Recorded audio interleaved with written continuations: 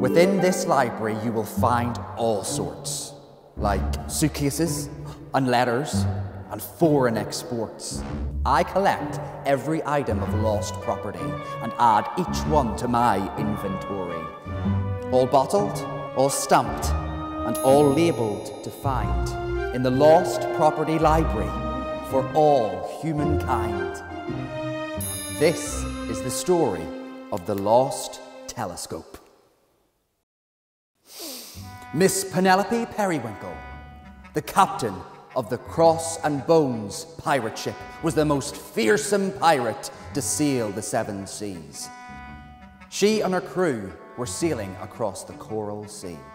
She gazed over the horizon with her telescope in search for buried treasure.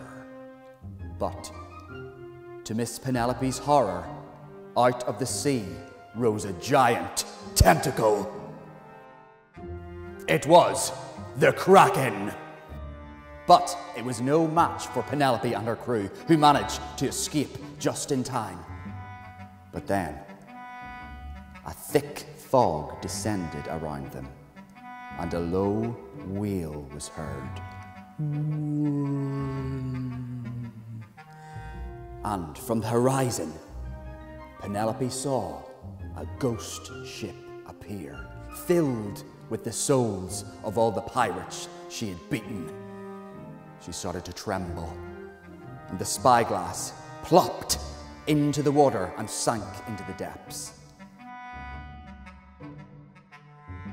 But luckily for Penelope, at that exact moment, I happened to be holidaying on the Great Barrier Reef. On a scuba diving lesson, I saw something glinting on the ocean floor.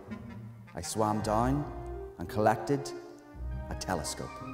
And that is how I came into possession of the Golden Telescope. And a huge thank you to the class of New Brearley for their contribution to the Lost Property Library.